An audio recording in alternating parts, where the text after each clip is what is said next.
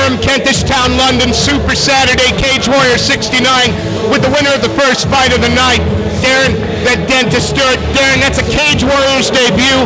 Could it have gone any more perfect for you? Yeah, I'm just happy to be here, man. Like I said in the cage, it's just a name, you know, but I had to stay composed. I did everything right, I think.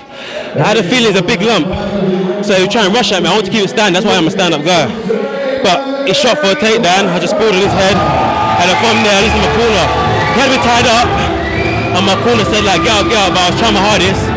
And then, yeah, from there, carried on going. I want the elbows, he was blocking it, but I didn't really care.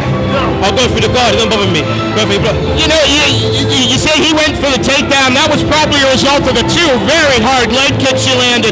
Was it going to be stick and move, tire him out, and then finish with the KO? Yeah, that was the aim, stick and move, tire him out. But he thought the leg kicks. He knew, I don't know if he knew my striking game, I looked at me on YouTube or whatever.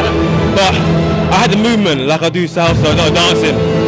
I had the movement, so he couldn't take the movement, I don't think. But, you know, he tried to be down on what happened. When you get a chance to look at the replay, when he actually sort of tries to hold you in his guard down on the bottom, you're not even looking at him, you're looking up, you're breathing. Is that just by feel now? That's what we trained to do, you know, don't look at him, nothing, just feel the way out. Keep head up, posture, and just feel the way out. If you look at him in the eyes, he'll tie you down. Just whatever he does is block it, block transition, block it.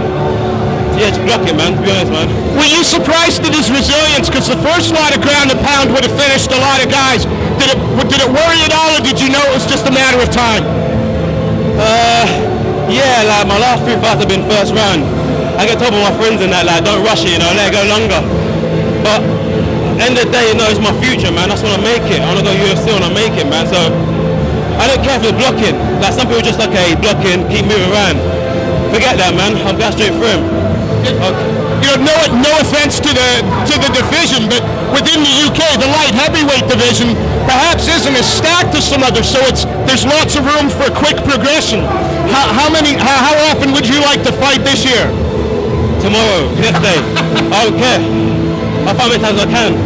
I mean, it's hard as well, you know, because like, I train nearly every day. I see my girlfriend like 2 times a week. I work 12 hours, so, but when I can, I'm in there. So I tell you, there's no doubt in your focus, there's no doubt in your power. Behind a performance like that, there's got to be a team, sponsors, people you'd like to shout out. Please, feel free.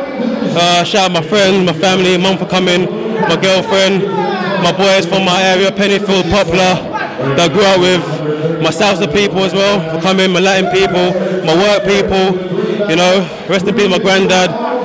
Yeah, that's it, man, really. Thanks everyone, man. Shout out my boy as well, Josh, on the acting thing. He's been big in the acting game, so he shouted me out, so I shouted him out as well.